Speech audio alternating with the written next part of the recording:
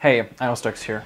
Today I want to address the recent situation surrounding Krystal and the drama that he had with the Hangzhou Spark that led to his eventual suspension from the team. Before I go into that, I quickly want to plug my Discord channel and my private coaching services so that you can find the links in the description. Now, I'm not going to spend too much time summarizing the situation because I feel like most of you should have a good grasp on what happened. The short version of it is that initially the Hangzhou Spark made a tweet talking about how they're going to fine and warn Krystal for not attending scrims regularly. Krystal countered that statement by saying that he was visiting a sick mother, as eventually turned out that wasn't true.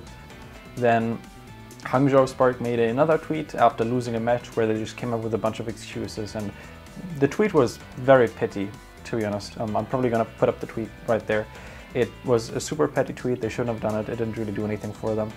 And what ended up happening is that the public perception of the organization became a little bit negative, which eventually forced the organization to indefinitely suspend Krystal and also reveal a lot of information. And there was actually a Reddit comment that I'm also going to put up here about how this is similar to the Twilight Zone, and I thought that was a great comment, how there's going to be a plot twist.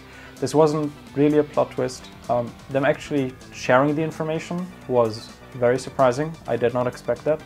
But the information in of itself, the fact that Krystal wasn't being completely truthful, I don't think that is very surprising at all. Now, the real topic of this video that I want to go into is, should you as a viewer, should you as a member of this community give the benefit of doubt to the organizations, or should you give the benefit of the doubt to the players in situations like this where the organization finds a player or otherwise punishes them? Now, the answer to that question, in my opinion, very clear, is that you should, in the majority of situations, give the benefit of the doubt to the organization. The only situation where I wouldn't give the benefit of the doubt to the organization is if they had previous experiences. One good example is Denali Esports, where multiple players spoke out against the organization and they already had a history of some shady stuff. In those cases, you don't have to trust these organizations, but by default, if an organization hasn't really done anything wrong in the past, and if it's just a he said, she said between the player and organization, you should give the organization the benefit of the doubt. You should not blindly trust players. Now, the first reason that you shouldn't blindly trust players is age. Players are teenagers, they're very young. I'm not sure how old Krystal is, but again, very, very young players all over the league, even though the minimum age is 18. And young players are immature. They don't know how to act professionally yet. Again, there are some players that are very mature that don't get caught into this drama, but the default assumption in situations like this should be that the player is acting prematurely, that he is acting very emotional, and that he's doing things that are unprofessional and that he shouldn't be doing. On the other hand, organizations are led by adults, by people with life experience, and the organizations have a lot of people in them. So it is better to assume that the player is doing something wrong rather than the organization when the organization decides to fine one of the players. Next of all, checks and balances. Whenever an organization decides to punish a player or fine them, that is not a decision made by one player, by one staff member. The way that organizations work is that the head coach can't just go and say, I'm gonna fine you, I'm gonna cut your contract, I'm gonna kick you from the team. The way that works is that if the head coach isn't happy with how a player is performing, with their behavior, they're not going to kick them, right? I'd say the only real power that they can do independently, and even that is questionable in some cases, is bench a player. But for everything else, and even for benching in some situations, they usually need to go to upper management and report. So say that this player has been disruptive in scrims and that you would like to see that player kicked or benched or punished in some way, some sort of disciplinary action. You can't actually do it on your own. And throughout the organization, if something like this happens and an actual disciplinary action is being taken, that was being considered by multiple people. It's not just one person saying, okay, we're going to find the player. It's multiple people discussing, multiple people sharing their thoughts, and then multiple people making a decision. Also, while some players are very immature, they're not stupid. Players know that organizations do not want to share information that is private with the public. So in this case, in the end, the organization shared information about how Krystal, it was essentially a bunch of DMs about how Krystal was lying and how he was missing scrims. They showed his attendance and everything. Again, you can find that up very easily.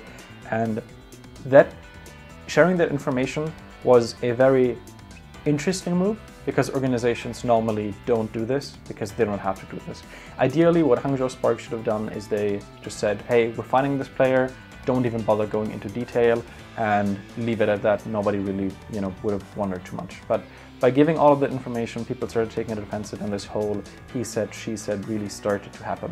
But going to the extent of actually sharing all of that private information really means that Krystal has pushed the organization very, very, very far. On the other hand, a player always wants to save his reputation because in the end his career is on the line, right? It's in the player's best interest to preserve his own reputation, because that way his chances of getting picked up by another team after his current team decides to let him go are much, much, much, much higher. A player is not only valuable based on the skill that he has, but also on his marketability and on the general reputation of said player. Now, the next thing to go over is that teams don't really have anything to gain out of screwing over their players and destroying their reputation. The Hangzhou Spark, if they didn't like what Krystal was doing, they were unhappy with his tenants, or other organizations might not be happy with the performance of their players, in that case they do not want to go out of their way and just kick the player.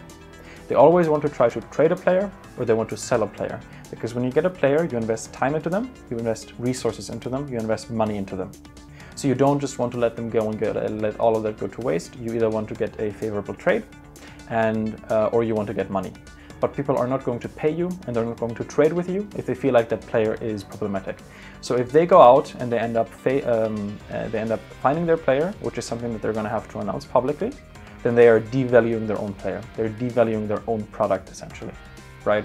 So what ends up happening is that if an organization goes to this extent where they have to punish a player, or they have to fine a player, where they have to suspend a player, that action is always disciplinary. They don't care about the money. The reason they fine is not because they want money out of the situation. The reason that they fine the player is because they hope that this is a wake-up call for the player and that they fix their behavior, because again, they invest a lot of time and money and resources into that player. They don't want to see that player go down the drain. They want to see if he can fix himself so that they can continue working with him. So overall, and Monte Cristo also said this was kind of in the middle during the situation when all of the insider information wasn't leaked. He actually mentioned on Reddit that he was going to side with the org over the players, and people called him a corporate shill. And I think that's a very childish way to look at it, right? For all the reasons that I've just mentioned, if an organization goes out of their way to fine a player or otherwise publicly reduce the value of their player by punishing them or talking about how the player is doing something wrong, that always has a reason. They're not doing that for fun. They know the consequences of it, and they would like to avoid that as much as possible.